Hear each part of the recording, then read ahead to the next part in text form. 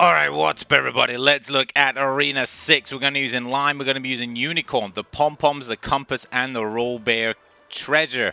We are not using the Legend. Now, I would recommend if you have the Legend Treasure, use it. Replace the Pom-Poms with the Legend, and you're going to be looking at a 30 to 40 million point score increase. My only tip for Lime is as soon as you get the small balls, jump it and spike it. Like, as soon as you've got it, just go for it.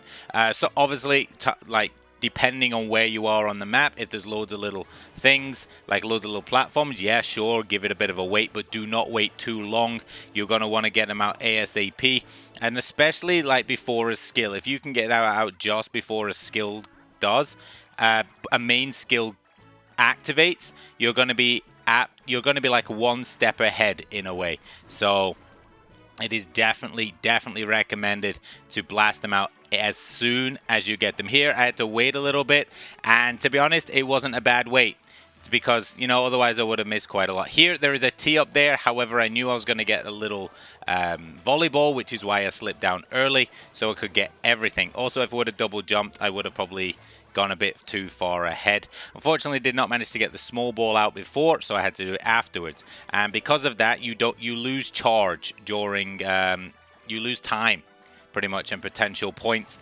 And points are everything, really, aren't they, in guildrun? So be aware of that. Now, I don't actually use the fall at all. The M is with the what's that thing called? The M is with the giant jelly, and then the E is afterwards. Do not miss the T. Do not miss the M. They are very easy to miss. I went in the top route. The top route has all the bears, and what do we get with the treasure? More points for the bears. You're going to absolutely slay in this bonus time with all the bears. Here we miss about one, and then we go into a skill just before the health runs out as well. Now, as I said, the whistle does save you from a fall. Here I've made sure to use the volleyball afterwards. I managed to collect the health, which gave me a little bit of extra distance, so absolutely recommend doing that.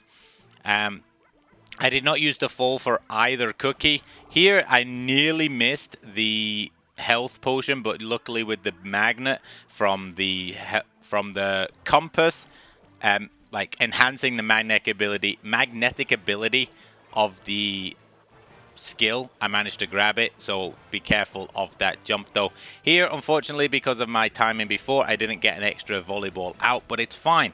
Go 515 million or so going into Unicorn's first skill. Now you do get a revive as well with the relay with the whistle, so do not forget that. Don't just think, oh my god, where am I going to get all these points from? You will get a revive, so just be aware.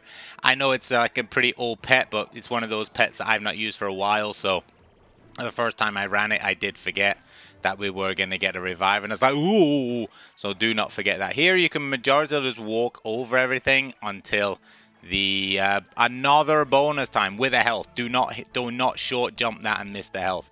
The health is absolutely absolutely necessary. I missed a rainbow bear there. That was I didn't notice that before. That was poor execution on my part. Poor execution. However, plenty of rainbow bears, so go whichever way you want. I don't think it matters really at the end of that.